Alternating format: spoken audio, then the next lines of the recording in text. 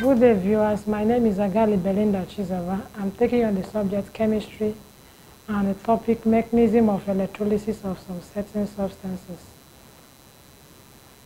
At the end of this lesson, you should be able to describe the electrolysis of dilute sodium chloride, list the products of electrolysis of concentrated sodium chloride at the cathode and at the anode, list the products of electrolysis of fused sodium chloride, list the products of the electrolysis of acidified water, list the products of electrolysis of copper sulfate using carbon anode and copper anode, and the products of electrolysis of potassium bromide. Before the passage of electricity, remember electrolysis simply means passing electric current through a solution of electrolytes for it to be decomposed. So before the passage of electricity, ions are wandering randomly through the electrodes and the electrolytes. As current is passed through the negative terminal, which is the anode, to the cathode of the electrolytic cell, the negatively charged cathode then attracts the cations in the electrolyte to itself. The cations accept electrons to become electrically neutral and are eventually discharged. The positive terminal, which is the cathode of the battery, draws electrons from the anode of the electrolytic cell.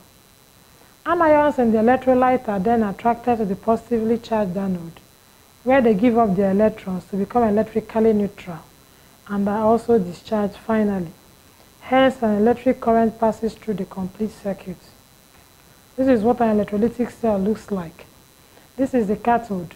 Once the electrons pass through here to the anode to the electrolyte, this becomes negatively charged and attracts the positively charged ions to the cathode, while the negatively charged anions goes to the anode. Electrolysis of dilute sodium chloride. In electrolysis of dilute sodium chloride, the products are oxygen gas at the anode, while hydrogen gas is liberated at the cathode. Using inert electrodes, the reaction occurs as follows. Ionization of sodium chloride uses the following ions: sodium ion and chloride ion from sodium chloride, and then hydrogen ion and hydroxyl ion from water. At the cathode, the hydrogen ion is discharged, being lower than sodium in the electrochemical series. It will accept 2 electrons to liberate hydrogen gas. While at the anode, the hydroxide ions are discharged, being higher in the electrochemical series to give us water and then oxygen gas. The overall redox equation becomes hydrogen ion liberating hydrogen gas, while hydroxyl ion liberating water and oxygen gas.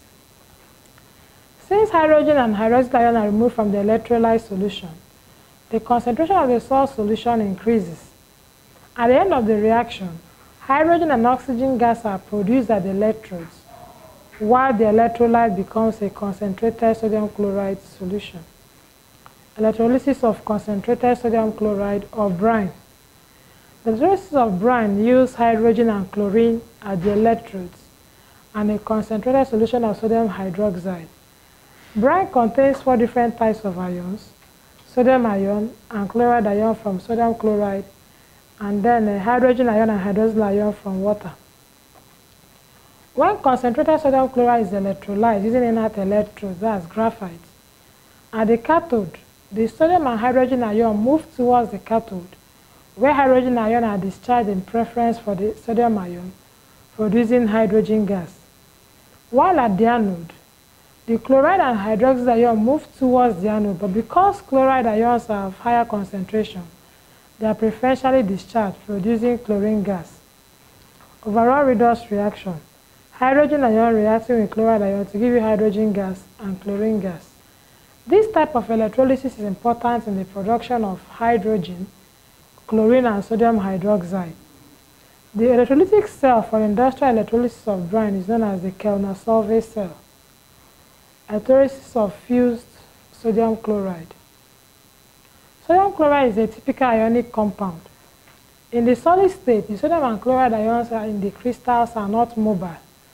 But in molten state, the electrolyte produces the mobile ions, sodium ion as the only positive ion, and chloride ion as the only negative ion. When current is passed through the electrolyte, the reaction takes place as follows.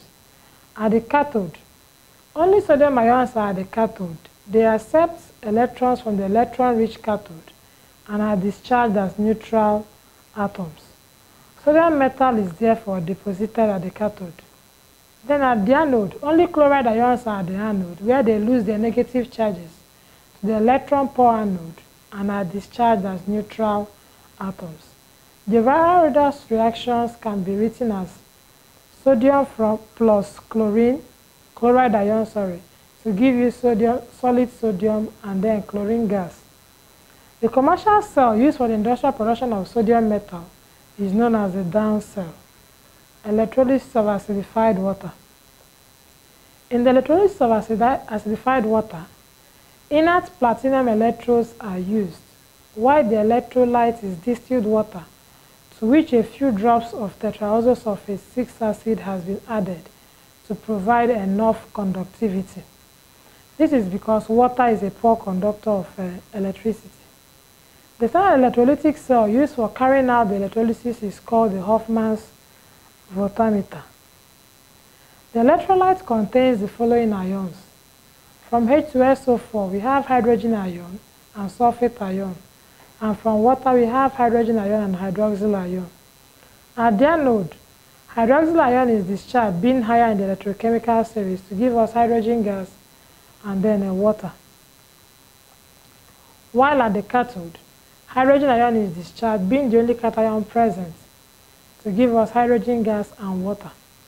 The amount of the acid in the electrolyte remains the same, but there is an increase in the concentration of the electrolyte because water is being used up during the process of the electrolysis. Here we can see 2 volumes of water giving us hydrogen gas and oxygen gas.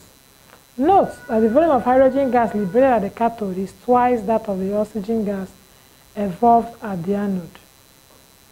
Electrolysis of copper 2 sulfate. Electrolysis of copper 2 sulfate solution is done using different anodes. The electrolytic cell used is designed to collect solid copper deposits at the anode. The electrolyte used is copper 2 sulfate solution. The electrolyte contains the following ions. From water we have hydrogen ion and hydroxyl ion, and from copper sulfate we have copper 2 ion and sulfate ion. At the cathode, copper 2 ion and hydrogen ion migrate to the cathode, where copper ion is discharged preferentially. The copper ion acquires 2 electrons each from the cathode to be deposited as metallic copper on the cathode. As a result, the cathode gradually grows thicker. Here you can see the copper ion plus 2 electrons to give you copper solid. The reaction is the same whether a platinum carbon or copper cathode is used. At the anode, if you are using a carbon anode or platinum anode, both sulfate ion and hydroxyl ion migrate to the anode, where hydroxyl ions are preferentially discharged as oxygen gas. First of all, the hydroxyl ion will discharge as a radical plus electron, while 2 hydroxyl radicals will combine to form water and oxygen atom, and then 2 oxygen atoms will combine finally to form oxygen gas. The overall reaction may be written as copper plus hydroxyl ion to give you 2 copper solid plus oxygen gas plus water. From the overall reaction, it can be said that the electrolysis of copper sulfate yields copper deposits at the cathode and oxygen at the anode. As the copper 2 ion and hydroxyl ion are gradually discharged, the solution becomes acidic. Remember that this and this are leaving. What is left in the solution is hydrogen ion and sulfate ion with tetraoxosulfate 6 acid due to the hydrogen ion and sulfate 6 ion which remain in the solution. This change is seen by the gradual fading away of the blue color of copper sulfate solution. If a copper anode is used, electrons can be supplied through the anode in 3 ways. The sulfate ion in the solution could be deposited as a sulfate salt, or the hydroxyl ion in the solution could be discharged as gaseous oxygen and water. The metallic atoms on the anode and the anode surface might dissolve in the solution as ions, leaving electrons behind. The conversion of copper atoms to copper ions is favored as it requires the least energy, so no other ions are discharged. Instead, for each atom of copper deposited at the cathode, one atom of copper is dissolved from the anode to form copper-2 ion. There is no change in the composition of the electrolyte, since copper is merely transferred from the anode to the cathode during electrolysis. You can see from the anode to the electrolyte and from the electrolyte to the cathode. Another way you can see this is that the electrolyte will remain blue in color. There will be no change in the color of the electrolyte. Electrolysis of fused potassium bromide. Potassium bromide is a typical ionic compound. In solid state, the potassium and bromide ions in the crystals are not mobile, but in the molten state, the electrolyte produces potassium ions as the only positive ion and bromide ion as the only negative ion. At the cathode, only potassium ions are at the cathode. There, they accept electrons from the electron-rich cathode and are discharged as neutral atoms. Then at the anode, only bromide ions are at the anode, where they lose their negative charges to the electron-poor anode and are discharged as neutral atoms. The overall redox reaction may be written as 2 potassium ions plus 2 bromide ions to give you 2 potassium plus bromine liquid. The electrolysis of fused potassium bromide yields potassium metal at the cathode and then a bromine gas at the anode.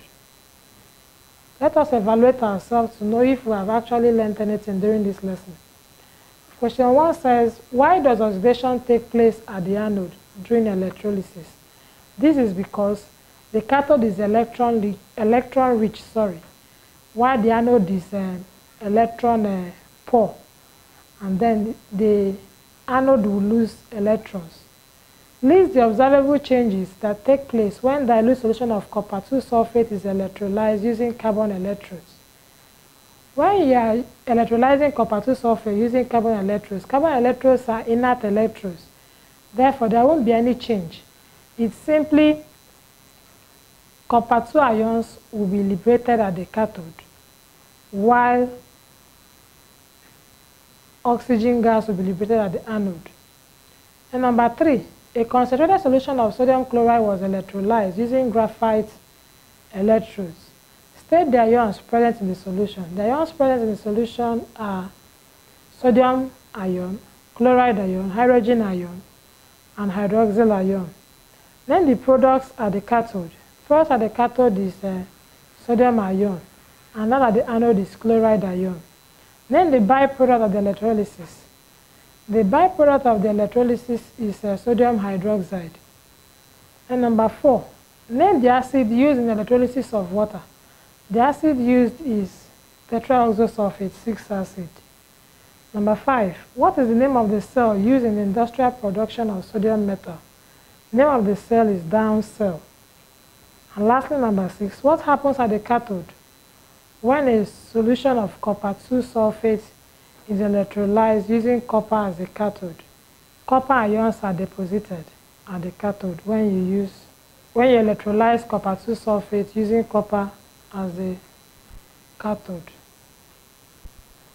We have come to the end of our lesson. Thank you for listening.